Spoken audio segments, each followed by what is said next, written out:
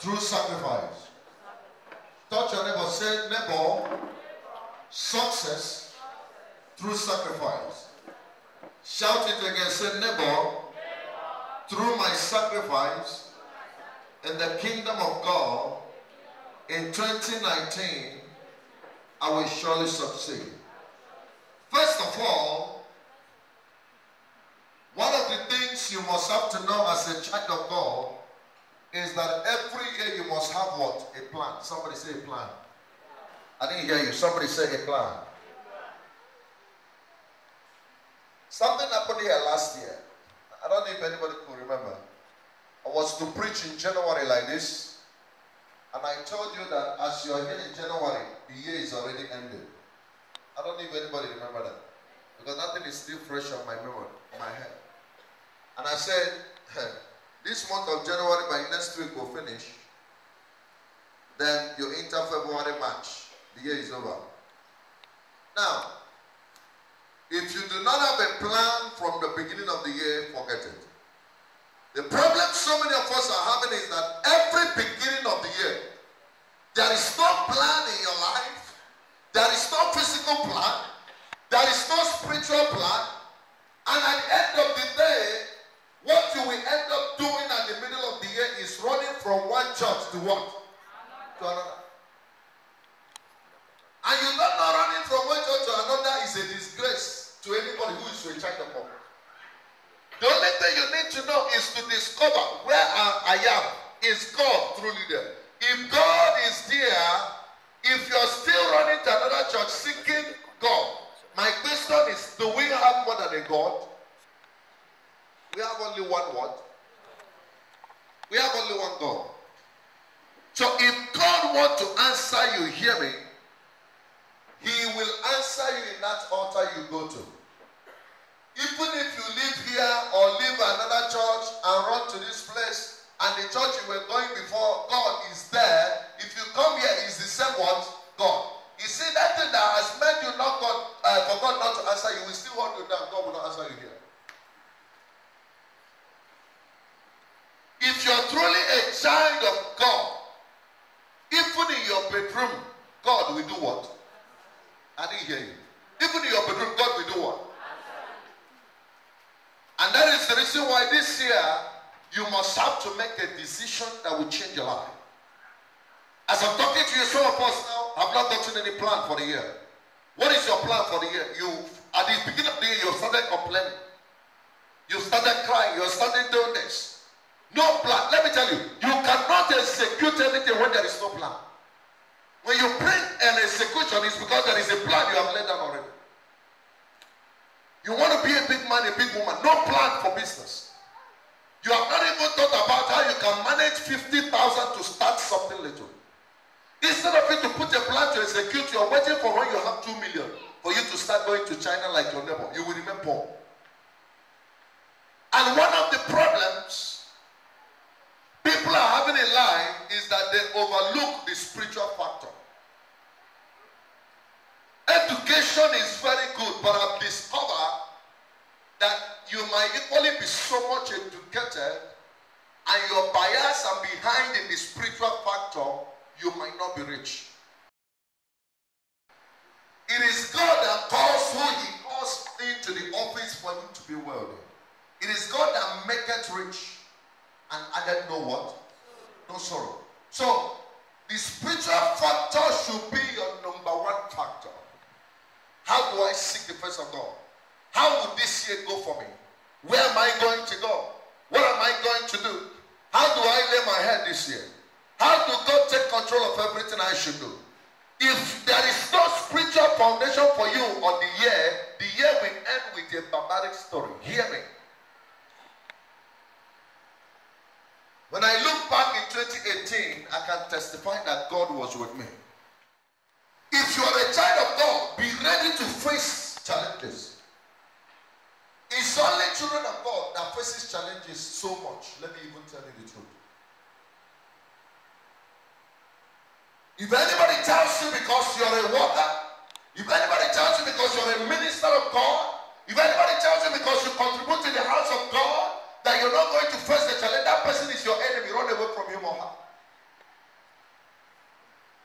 If Satan could not fear God himself, who came as the glory of his son, Jesus, and decided to go to him, then who are you that Satan will not come to you?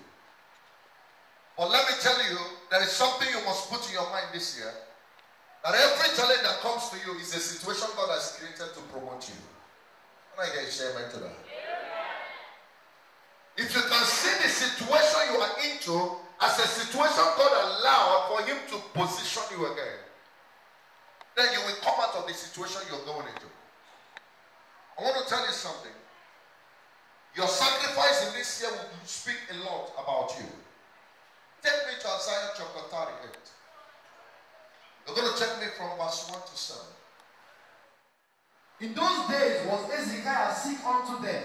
A man called Hezekiah, the Bible said this man was sick unto what?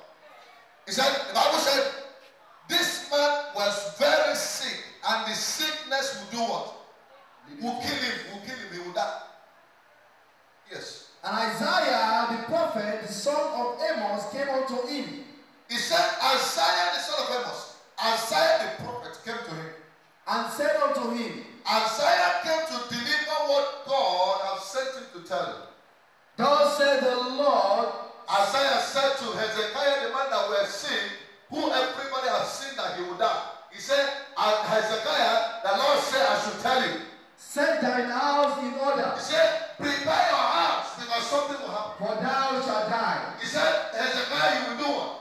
Die. That is, God says, and not live. Hello.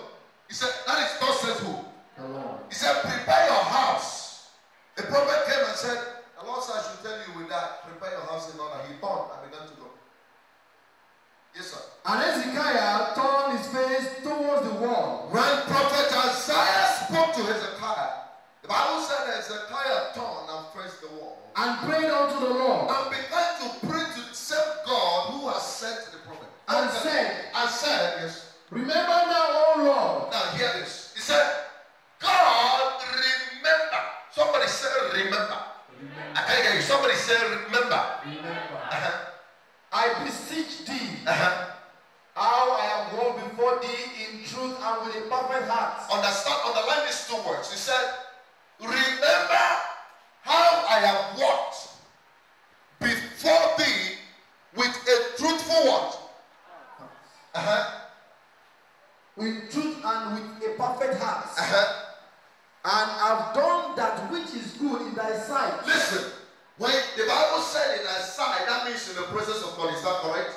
Hezekiah said, remember how I have walked with a truthful heart, a perfect heart, in thy sight. How I have served in thy sight. Yes.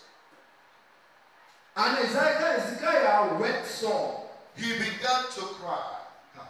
Then came the word of the Lord to Isaiah, saying, and the Lord was provoked, and God was provoked, and he spoke to Isaiah and said something. Go and say to Hezekiah, go and say to the same man, thus says the Lord, thus says the God of David thy father, the God of David thy father, I have heard thy prayer. I have heard thy prayer. I have seen thy tears. I have seen thy tears. Behold, behold, will add on to thy days 15 years. Hear this one. You should understand this mystery. He said, it was thus says the Lord you should die. Nothing can change it. There is nobody else you can run to. If God wants to kill you, Satan cannot save you. But if Satan wants to kill you, God can save you. Understand this two mystery. God said, you will die. Prepare your house. It's over. Now, only thing that could have saved him was reminding God of his sacrifice. When you talk about sacrifice in the church, it's not only giving money. That is why I tell people, no matter how rich or poor you are, get to the presence of God in the church, you are nobody. Say you are nobody. So no matter how poor or rich you are, you can get yourself somewhere to serve God. You can do something. Look at the poor by your side. Bless them. Look at when they clean church, you follow them and clean the church. When there is something going on, you'll be part of it. The sacrifice you do today can deliver you from death.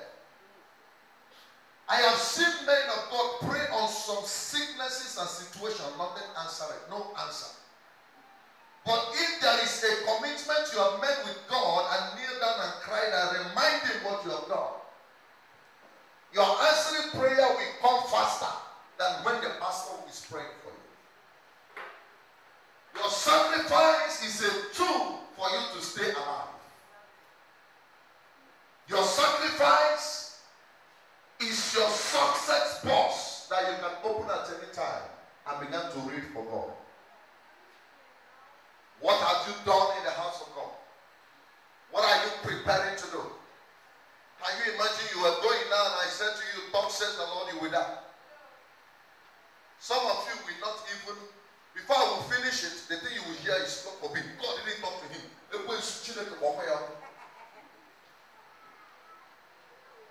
But it would have been your responsibility at that time to go down on your knees and cry to God and say, "God, if actually I've spoken to my prophet for the purpose that in 2018 I dedicated cleaning this house of God every day, and when people come, they find comfort in worshiping you. For that purpose, answer my prayer."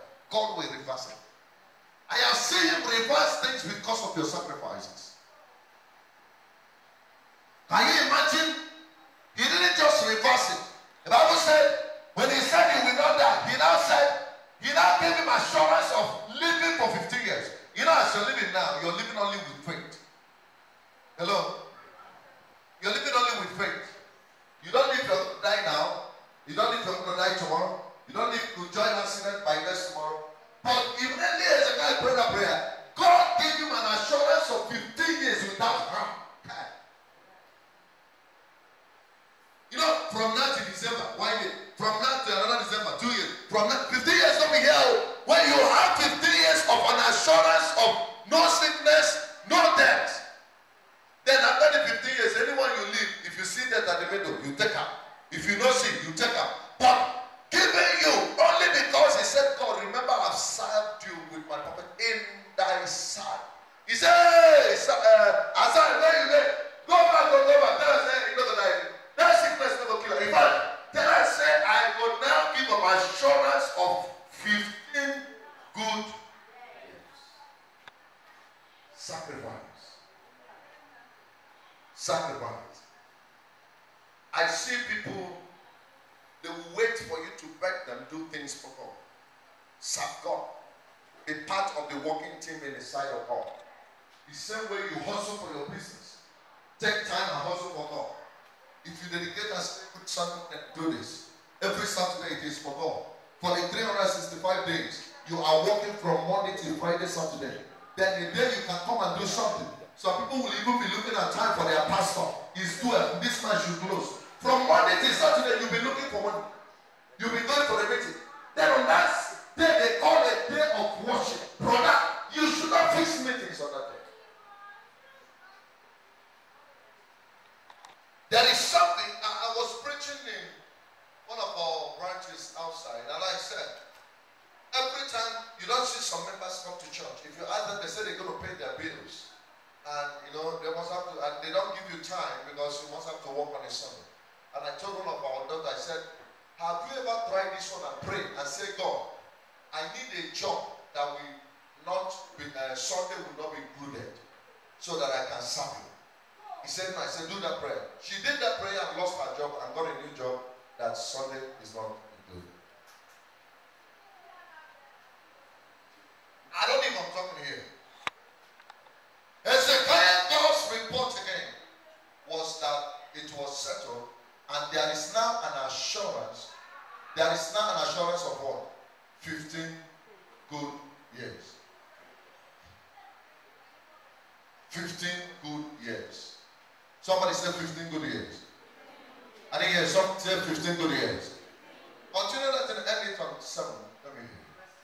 And the Lord said, "And I will deliver thee." See, God said, because of your sacrifice, He didn't just say, "I've given you 15 years assurance." He said, "I will deliver thee." And this city out of thy hand. Because you came here, Sabbath, he said, I will deliver even the city, your father. Out of the hand of the king of Assyria. Out of the hands of your enemies. Can I prophesy to you? May your sacrifice this year never work for you alone. It shall work for your family too. Amen. And I will defend this city. God said, because of you, I shall defend your city. Verse 7. Last. And this shall be a sign unto thee. And this shall be a sign unto thee from the Lord. That the Lord will do these things that he has spoken. The Lord will do these things that he has done what? Spoken. Hi.